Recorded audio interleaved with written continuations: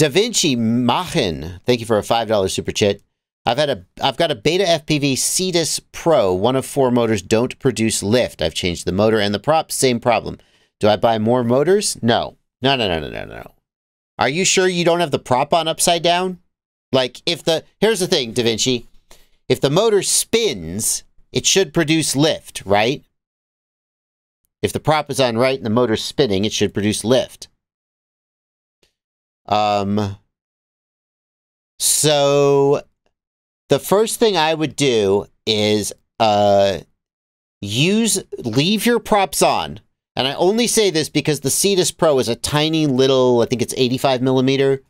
So it's relatively safe and it's got prop guards. Go into the Motors tab in Betaflight and spin up that motor in the Motors tab and feel whether the motor is trying to lift itself up. And listen for whether the motor goes all the way to the top. Okay?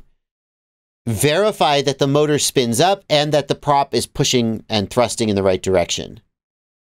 If that isn't true, then the motor could be spinning the wrong way, in which case it would push the opposite direction. Maybe you've somehow managed to put the prop on the wrong way. On the other hand, if the motor makes thrust when you spin it from the Motors tab, but not when you arm, then you have a flight controller problem, not a motor problem.